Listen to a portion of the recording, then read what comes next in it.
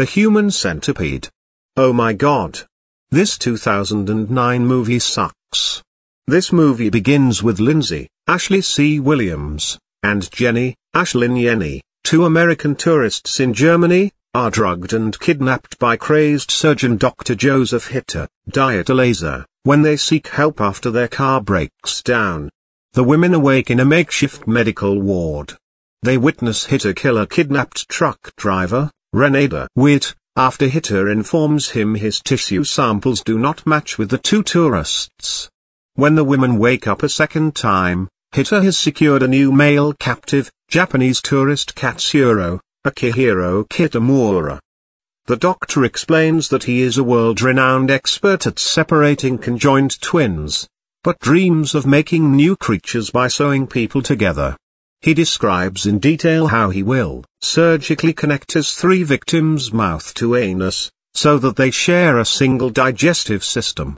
After Lindsay fails in an attempt to escape, Hitter explains to Lindsay that he had previously experimented with creating a three-dog, also joined mouth to anus. The three-dog, however, eventually died after the surgery.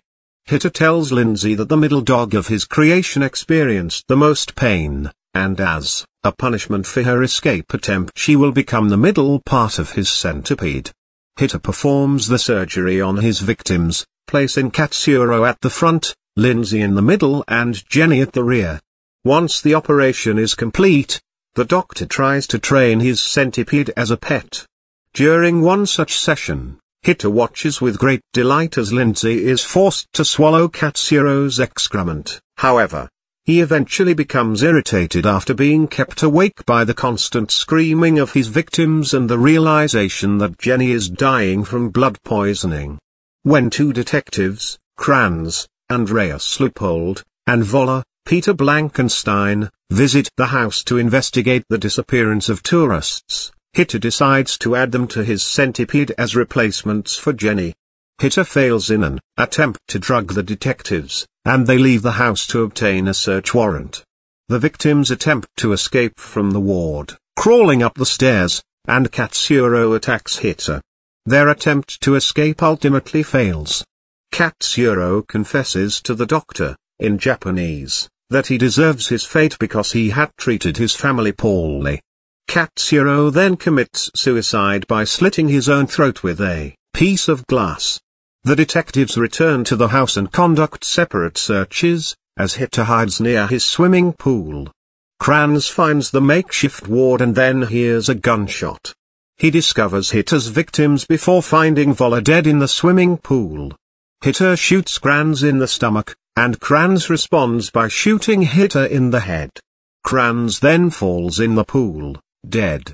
Back in the house, Jenny and Lindsay hold hands as Jenny dies from her infection. Lindsay is left alone in the house, trapped between her deceased fellow captives. And that's the reasons why I hate this movie. I don't know who likes or hates this movie. And so I am going to leave it be. Anyways, fuck the Human Centipede. And fuck Happily Never After.